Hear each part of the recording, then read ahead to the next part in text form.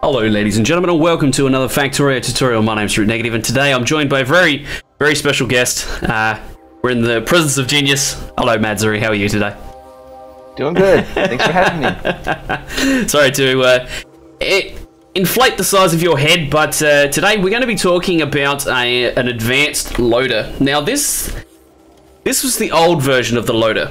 Now what this did, right, was it kept all of the boxes with the same amount of resources in them. You can see they've all got one right now. And this was done through splitter tricks, Madzuri. You originally designed this monstrosity, and you know, just by recirculating the belt around, you can make sure that each thing has an even amount in it. So that was all well and good, but Madzuri has designed a loader. Now I'd said, right, in the beginner's guide, I said, look, don't worry about it, don't stress about it, it's a little bit complicated, I'm not going to talk about it too much. And then it kind of blew up, and everyone was asking about it. So the purpose of this tutorial is to show you, firstly, how to make it, and then secondly, talk a little bit about what applications there are for it. So we've showed off the old school, Zuri. Shall we build the new school? Certainly. Right, let's disconnect this. I will pick all of these bad boys up. Because the new school takes advantage of a combinator. I think it's a little bit more robust. Like, it's got a little bit more room for, shall we say, user error. And that's the major thing that can potentially get things muddled up with these kinds of designs, is how robust is it and how much room is there for error. Alright, so it's based upon a simple concept of when you multiply or divide something by -1, okay, in the circuit network, it cancels itself out. Alright, so if you have an input that is multiplied by a -1, hold on.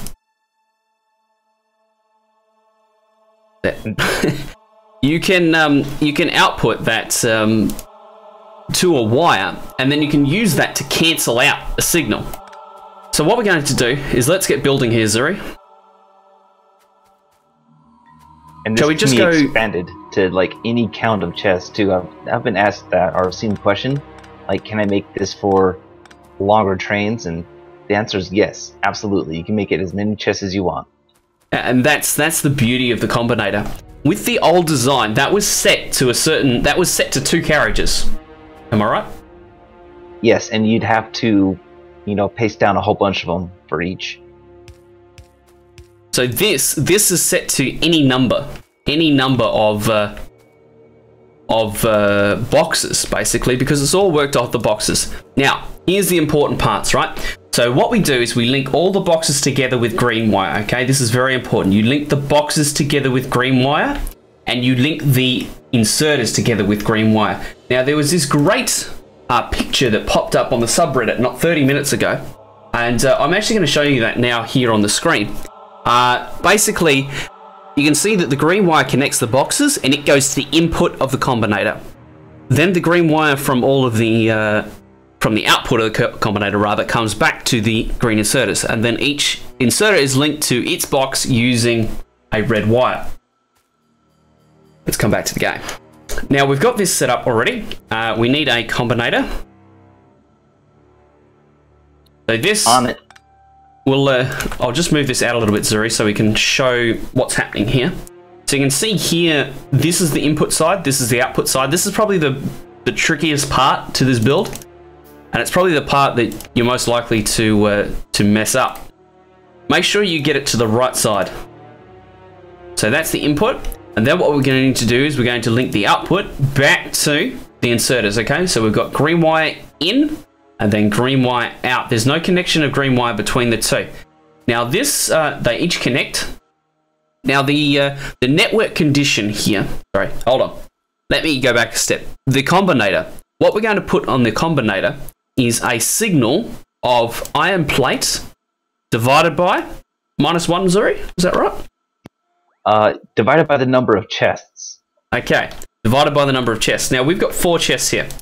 Now what this does is it takes the average over the number of chests, and then it gives you the negative of that.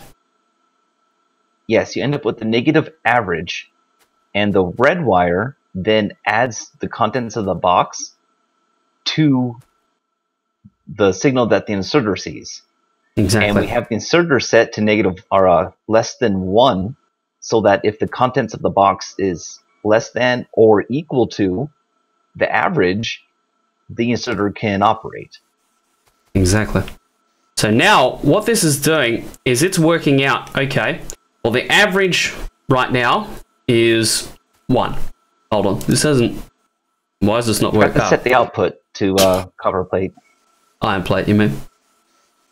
Yeah, that. So what I'm going to do is I'm actually just going to slow this up and use one inserter only, because that way we'll see this start to work. Right, now you can see what the input signal is. It's 100, so, and then it's outputting minus whatever it is. So that, what happens is that signal comes along here, and then it gets added inside of this inserter itself. So right now there's, say, 32 in the box. You know, we've got a minus signal here. And when that signal is less than 1, that gives the inserter the instruction to work. Basically, if you don't understand it, just think it's voodoo magic and set it up like we've done it. And you can expand this out as far as you want. Madzuri, anything to add? Yes, one additional thing. If you have, for some reason, a stack bonus, let's say they add the heavy inserter from the Friday Facts from earlier, you want the less than to be equal to the max stack it can move. This also works from item to item. Like if you want to, for some reason, unload a cargo wagon into boxes evenly, you can use the same design and have it less than 5 if you have max stack bonus instead of less than 1. Brilliant. So you can work, it's basically working on the amount of items that it can move at one particular time. Yes, you want the max stack number on the inserter, and you want the number of boxes here. Number of boxes here in the combinator. Brilliant. All right, guys, have fun with it. This is some of the power of inserters and combinators. There's lots of genius things you can do with it. More lights. It needs more lights, doesn't it, Zuri? Yes, thank you for joining me, buddy. Your sultry tones are always good to have on the channel. It's a pleasure being here. You just can't. You don't even know what to say at this stage, do you? Oh boy, look, it's all even. This is the important part. See, look, it's got all even numbers. Oh, before I go, why would you want even numbers in boxes? Basically, it's to control when you're unloading it to somewhere else. This is a train loader, remember. So by having all of these boxes equal, we can ensure that we've got the maximum throughput heading in this direction, because all the inserters will be working at the maximum amount that it can. If we don't have something like this, what's going to happen is the first box is going to be full, and then the next 3 boxes are going to be empty, which means that we're going to have, it's just going to be crap.